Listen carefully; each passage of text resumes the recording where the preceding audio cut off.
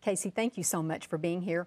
You know, I've seen demonstrations, and I have a friend who's a floral designer, and when I see these, I think, oh, they're just so beautiful, but you know, they just look so complicated to the rest of us. So you've come up with some tips and techniques that really do simplify flower arranging. We have, and this one's called bundle in place. And sometimes we find when we are going to use a low container, which are very popular, either the cylinder style or the cube like this, that if you cut your flowers so low and you're trying to arrange them, the heavier heads will just flip right out of the container, and it can be really frustrating. So by taking a set of flowers and bundling it together with these tiny little clear elastic holders. They are. You get them at the beauty supply store. You can get 250 in a pack for about 99 cents, and they stretch really quite long. So you can bundle together probably about 8 or 10 stems together in a nice little bundle, as you say, and then we will displace them around in our And that's container. how this arrangement was made. Yep. These So those are actually bundles. right. Those are 4 bundles all together, and you can't even tell. You just bundled and place them. Yep. Okay. And so, and by using the clear ones, you wouldn't actually need to hide your stems, but we think it looks more decorative and more finished when you have a leaf circling the inside of your container. Right in here, I see. Right. Okay. So and if you had that, maybe you didn't have these, you just had regular rubber bands out of your junk drawer, and then you'd be hiding them anyway, so it'd be okay to do. But first thing, we have to address our flowers and how we need to treat them to go into a container like this or an arrangement. And often, one of the biggest things, you always need to remove the greenery that's going to go below the water line. Because what happens is the little greenery will start to break down, and you get that kind of odd smell that comes with that, and it's actually called rots or it something. Does, and it's called ethylene gas. And other things that produce ethylene gas are pears and apples and which bananas. make them ripen. Right, and so you don't ever want to put your flowers next to ripening fruit. I hadn't thought about that. So, and especially bananas, because it'll make it shortens the life of your flowers. So by removing the greenery that goes below the water line, you're extending the life of the flowers already at that point. So we know we're going to bundle all these together. So we do have 4 different flowers we're going to use. This is Alstroemeria. It's also known as Peruvian lily. And you want to buy it when it's really quite tight and fresh, and because they're going to open, and the blossoms usually triple in size. There's lots of buds to go on here. And to clean this, very easy. We just slide that greenery right off. And that's a very nice flower because it's just full and has a lot going on at the end of it. So that's considered a spray flower. We're going to use mini carnations, which are also very fresh at this point, very closed, and they're going to continue to open. And what we're going to do with this collection is we're going to trim them away from the main stem. And you want to try to get as much length of the stem as possible, not knowing how tall we're going to make our bundles. So you don't want to commit too short. You want to give a little bit of length. You can always cut more off, can't you? Exactly. And next we have a spray mum, and these are chrysanthemums. Funny, we call them mums in America, and they call them chrysanths in England. But they have a huge family, long life, and just a beautiful flower. And these are called cushion mums, and they grow also all along the main stem. And they're considered a spray flower because they have a spray of flowers that are coming out from the end of the stem. So we're going to cut all those off individually too. Get those all off there. That's another part of our component. And then we have a rose. Roses. The name of this variety is Hot Princess.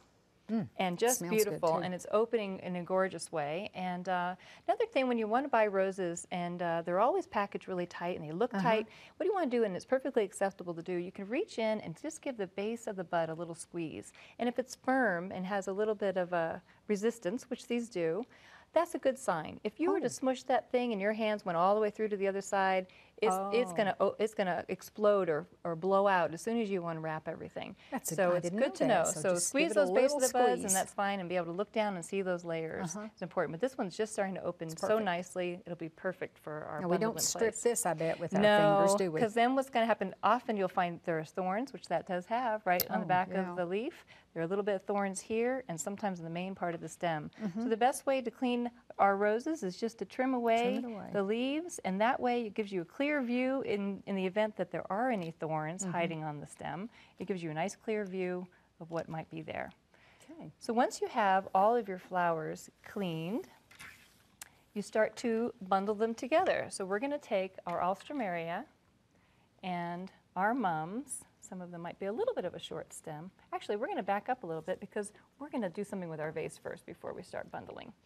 So do we fill it with water We first? do, but first thing we're going to do, we're going to Oh, hide this our is hardware. going to okay. In the event that we had regular rubber bands and we didn't want anyone saying that we were using that, we would use leaves to hide our stem action. And these are called apodestra, and they're really nice because they bend really well. And that's what you're looking for when you're going to line the inside of a vase. And these are variegated, so it's got a lovely stripe of whitish yellow in there. We're going to trim off the main part of the stem. And to get these into something like this, you might wonder, but you're going to massage the back of the spine just a little bit, and then you're going to roll it in around your hand, and then you simply drop it into the vase, and you just move it out, let it sort of explode in the position. And as you can see, that covers so nicely and hides a little bit. You have a little bit showing here, so we're going to take our other leaf, and this one's a little bit younger. All the yellow in that that one. That makes it really... We'll do that one facing up. Maybe we can see a little bit more of that. So by doing that, again, we really like to finish our arrangements. So this one, you're starting off already with a nice finished look. A good start. Good start. And then we need to fill it with water. Oh, then, I see. Yes, because you always want to have water ready in your containers, because when you cut your stems, the stems will seal up in about 10 seconds. Oh. So if you cut your stem and then you're sitting there chatting or forgot to fill the water or forgot to do this, it will have already sealed up after 10 seconds, and you need to recut it again to open the flow. Have to tear up your whole arrangement. Right, and that's what happens sometimes when stems don't get cut and they just get put in water. They hadn't had time to drink, and so they'll get floppy. I see. All right, so what we're going to do is we're going to take a few of our flowers, our little bundles, and what we want to do is combine our Alstro, our carnations, pulling in the pink color, and then a little bit of the white ones, our mums. Or chrysanths. Yep, or chrysanths. And what side of the pond you're on. And your rose, which is just beautiful. And then it gives you this nice little bundle. And you're going to cut off most of the stem just because you want to get your rubber band around there. And you don't need to worry about twisting it around too much, just on its own, one set. And they do open nicely. Yep, and they'll open very wide. And you slide it on up. And you have your first little bundle, and we're going to make 3 of these. Okay. You want to help me with that? So I'm going to bring you over a set of flowers. There you go. And we're just going to bundle these together. So you want 1 rose, a collection of spray carnations, some of your mums there. And you want all your heads to be about the same height, because we left enough length on our stems that we're going to be able to get these all together. You can mix them all around, or you can color block. That looks great. Doing super. Once you get a few going there, give them a trim. Lost your rubber band there for a minute. That's the tricky thing about having a clear one sometimes. Yeah, you can't see them. Great. Oh, how wonderful. Pretty. And then I can do one more here real quick. Pull together. And so depending on the container, you may want 4, 5, 6. Yeah, 3 sometimes will do it, and it might just, because these are so full and pretty, that 3 might just do it. But just in case, we'll get 1 more ready. And I've done this with hydrangea before, because it's such a heavy flower, and I've grouped it with other flowers, and I've had a nice long container and just done all these little groups, and they didn't flip out, and it was wonderful for a wedding. So you get to this point, and again, might be a little bit on the long side, so you want to come up next to it, and we're going to be crisscrossing out of the 4 corners. You're kind of going at angles, not standing straight up. Exactly. I see. So we're going to just give them a trim, so we don't have too much going on. There, and place that right in there, just resting it, and we're going to place. And if we hadn't have grouped those, some of these heavy ones, like the rose, would have just probably fallen out, because the stem is just too short and the heads are just too heavy. So go ahead and you're going to trim that one just a little bit off the bottom, give it enough space, and then you want to crisscross it also across. That one can go right in there. 3 might actually do it. Oh, I think we have room for one more. You want to go ahead and trim that one? Place it in there. That should do. I had cut that one a little shorter. That's all right.